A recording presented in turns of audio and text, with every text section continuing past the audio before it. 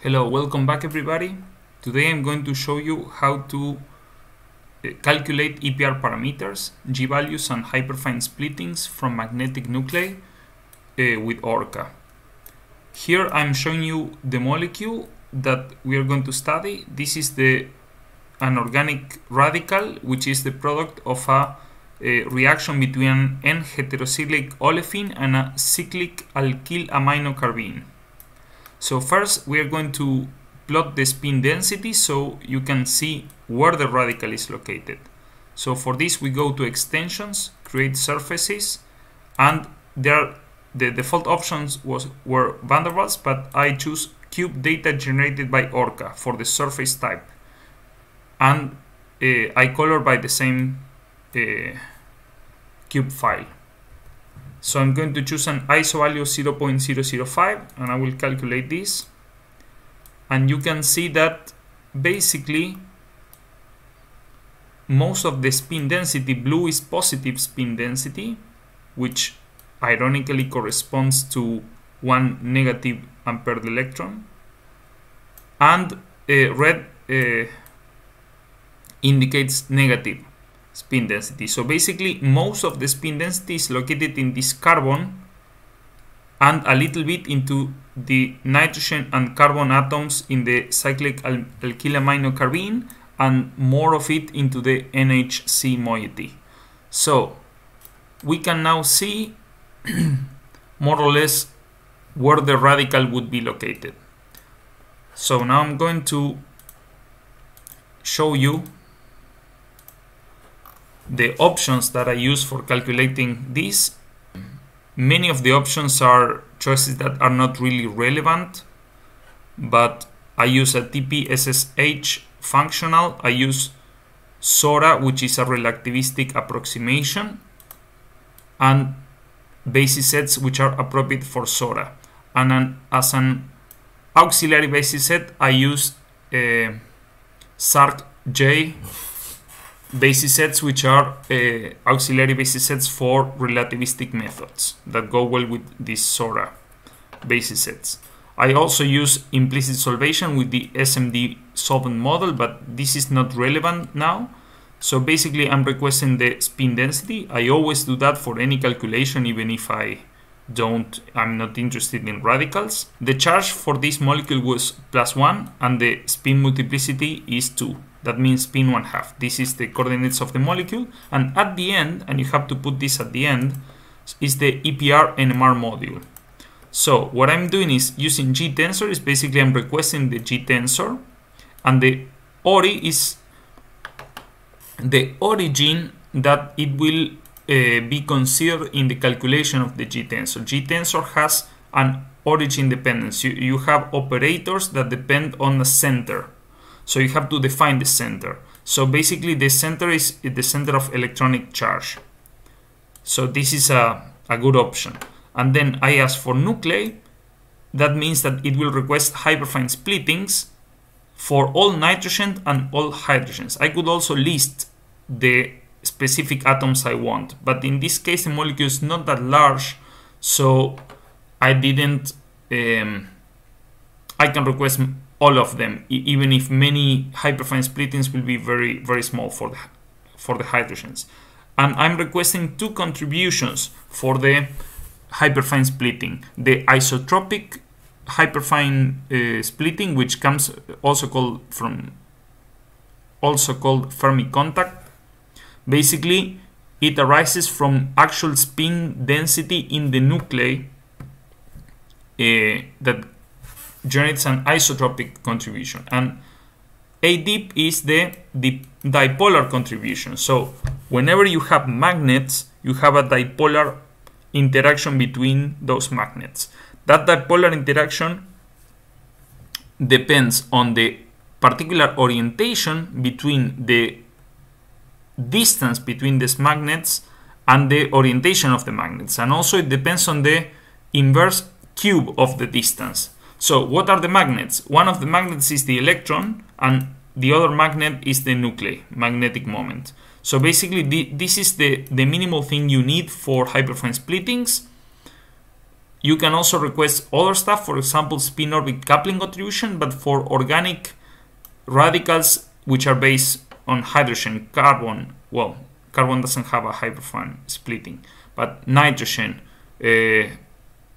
even fluorine, for example, the spin orbit coupling contribution is very small. You can calculate it just to be sure, but it's generally not very important. But if you work with 3D transition metals and 4D, 5D, etc., and land times even more, the spin orbit coupling contribution is very important and it may dominate even. So with this, what I'm going to show you the output file. So this is the standard output, has all the orbitals, and then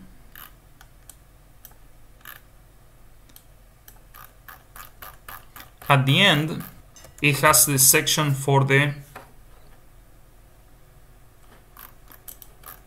hyperfine splittings.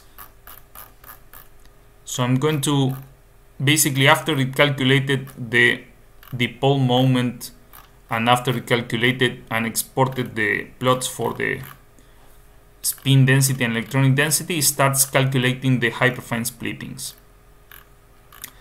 So there are many details here that says, for example, the isotope, the quadruple moment. Those are data that are tabulated for different nuclei.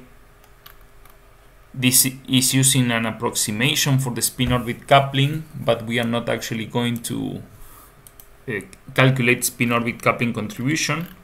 So after it gives a lot of data, it does calculation on the G matrix. So if we look at the G matrix, basically this is the full G matrix.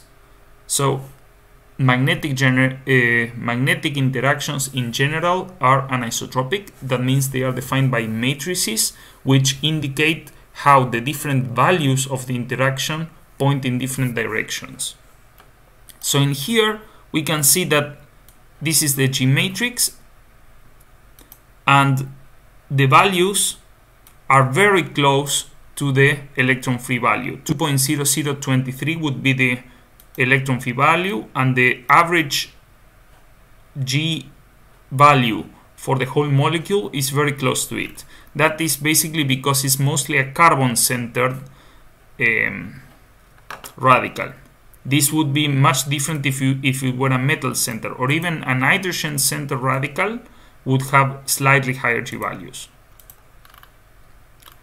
So, and then here it comes the different data for each nucleus. So this is the 0n, is one of the nitrogen atoms. So basically it's calculating the full hyperfine matrix, and it gives you the contributions of the Fermi coupling, the isotropic. You can see it's the same value for X, Y, and Z, and the contributions from the spin dipolar interaction are much lower, but non-negligible. You can notice that these contributions, if you add them up, they will sum to 0. That's a mathematical property of the dipolar interaction. So basically, if you measure your EPR spectra for an organic radical at high temperatures in solution, the molecules will rotate in all directions quite fast, so you will probably only measure the isotropic contribution to the hyperfine splitting. You need to slow down the movement by increasing viscosity of the solvent, or you have to freeze the solution or measure a powder in order to detect the anisotropy. So basically it gives you the isotropic, the total contributions, and the isotropic value for this nucleus that is the same as the Fermi coupling.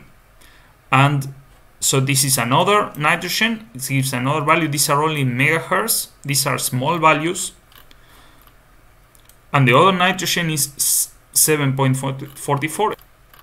So for the hydrogens, most of the splittings are quite low, except for this hydrogen.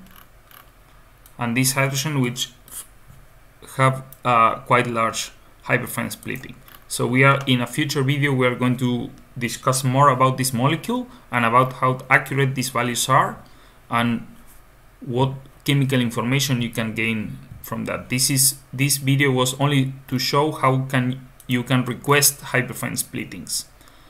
So if you found this interesting and useful, please like and subscribe, and please also leave comments for any questions or requests for future topics to address. Thank you very much.